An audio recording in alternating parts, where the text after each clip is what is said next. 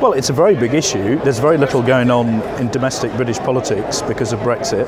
There's not a huge amount of bandwidth in the government for coping with anything else. But housing is one of the big issues on the agenda. You know, after the NHS and defence cuts, it's one of the big things that the government wants to get some achievement on. But so far, they've been finding it difficult. Most of the things require lots of money. And it's very difficult with a Prime Minister with no majority to push through controversial measures. And a lot of people think that to get any movement on house building, you're going to have some controversial measures. I think there's a reasonable cross-party consensus that we need to get on and do some house building, and that most of the things that need to be done are pretty obvious.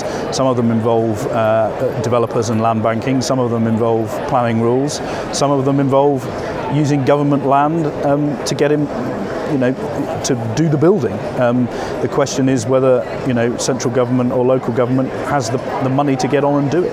I would say housing's more of a vote loser than a vote winner.